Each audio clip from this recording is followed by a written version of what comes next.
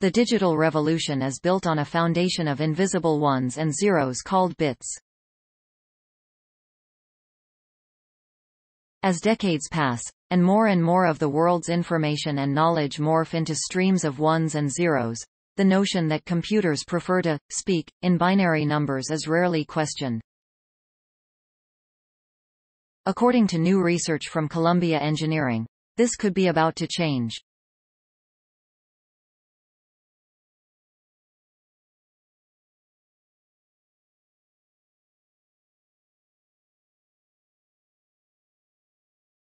A new study from mechanical engineering professor Hod Lipson and his PhD student Boyuan Chen proves that artificial intelligence systems might actually reach higher levels of performance if they are programmed with sound files of human language rather than with numerical data labels. The researchers discovered that in a side-by-side comparison, a neural network whose training labels consisted of sound files reached higher levels of performance in identifying objects in images, compared to another network that had been programmed in a more traditional manner, using simple bin.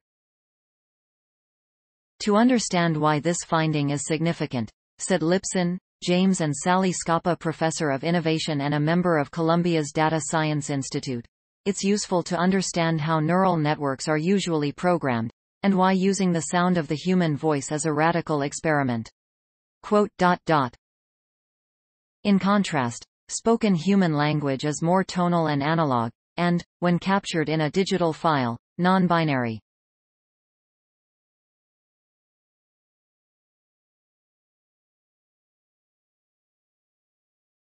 Because numbers are such an efficient way to digitize data, programmers rarely deviate from a numbers-driven process when they develop a neural network. Lipson, a highly regarded roboticist, and Chen, a former concert pianist, had a hunch that neural networks might not be reaching their full potential.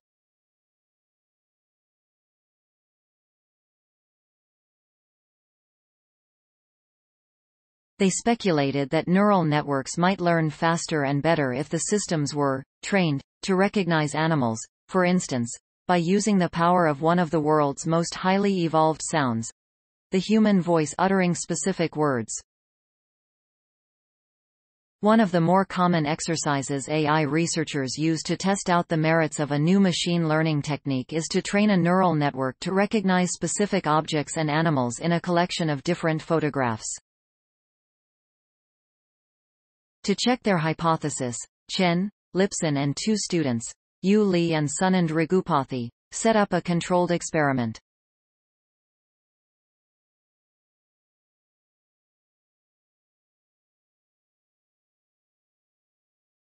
They created two new neural networks with the goal of training both of them to recognize 10 different types of objects in a collection of 50,000 photographs known as training images.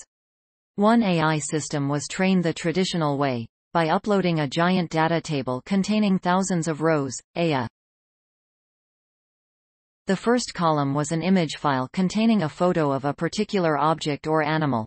The next 10 columns corresponded to 10 possible object types: cats, dogs, airplanes, etc. A 1 inch in any column indicates the correct answer, and 9 zeros indicate the incorrect answers. The team set up the experimental neural network in a radically novel way. They fed it a data table whose rows contained a photograph of an animal or object, and the second column contained an audio file of a recorded human voice actually voicing the word for the depicted animal or object out loud.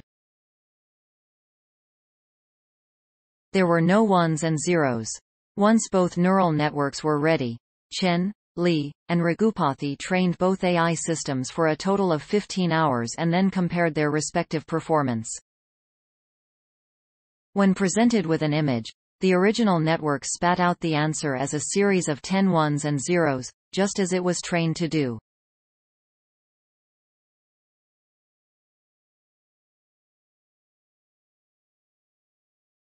The experimental neural network, however, produced a clearly discernible voice trying to say what the object in the image was. Initially, the sound was just a garble.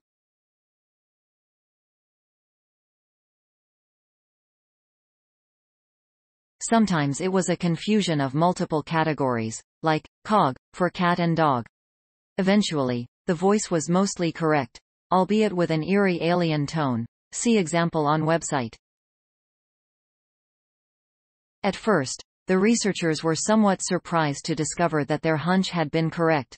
There was no apparent advantage to ones and zeros. Both the control neural network and the experimental one performed equally well, correctly identifying the animal or object depicted in a photograph about 92% of the time. To double-check their results, the researchers ran the experiment again and got the same outcome. What they discovered next, however, was even more surprising. To further explore the limits of using sound as a training tool, the researchers set up another side-by-side comparison, this time using far fewer photographs during the training process. While the first round of training involved feeding both neural networks data tables containing 50,000 training images, both systems in the second experiment were fed far fewer training photographs, just 500 apiece. It is well known in AI research that most neural networks perform poorly when training data is sparse, and in this experiment, the traditional, numerically trained network was no exception.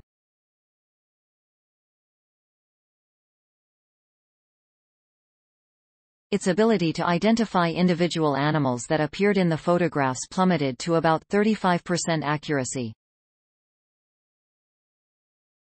In contrast, although the experimental neural network was also trained with the same number of photographs, its performance did twice as well, dropping only to 70% accuracy.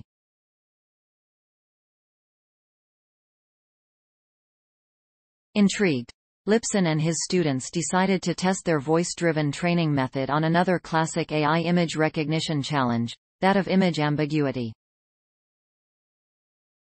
This time they set up yet another side-by-side comparison but raised the game a notch by using more difficult photographs that were harder for an AI system to understand.